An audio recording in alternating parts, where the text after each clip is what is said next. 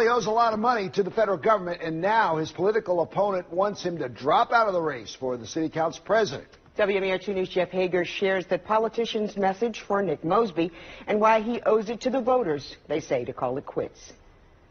The federal tax lien cites 3 years' worth of unpaid taxes totaling more than $45,000 and names Nick Mosby and his wife Marilyn the city state's attorney. The lien against Nick and Marilyn Mosby's house on Bolton Street represents an October surprise just before the November election. And Mosby's Republican opponent, Giovanni Patterson, says the former councilman and state delegate should do the voters a favor. I strongly would suggest that the Mosbys actually, kind of pay attention to what's going on with the personal finances before being concerned with what's going on with the $3 billion budget of the city.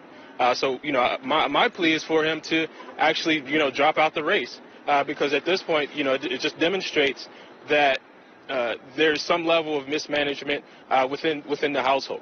In his career as a tax attorney, Judah Gabay says $45,000 pales in comparison to other IRS cases he's dealt with, and the complications of pulling money out of a 401k can involve what qualifies as an exemption and what does not. It does not necessarily mean a wrongdoing. What happens is, you have this liability and you're contesting it with the IRS.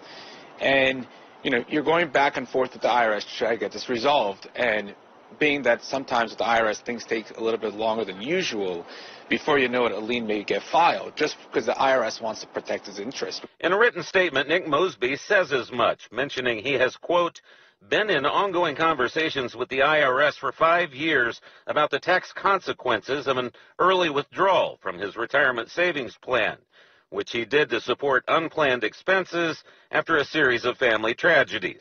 But at a time when Marilyn Mosby already has the city inspector general investigating her travel and business ventures as the city's top prosecutor, there's little question the lien against their home has opened the political couple up to scrutiny in the midst of a campaign season.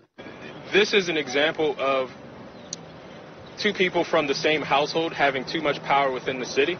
And things like this, what would be this consequence if we have now two people in positions of power that would then lose their positions? So now we vacated two high-ranking seats within the city government. In a written statement, Nick Mosby says he also plans to have the issue with the IRS resolved in the coming days. Jeff Hager, WMAR 2 News.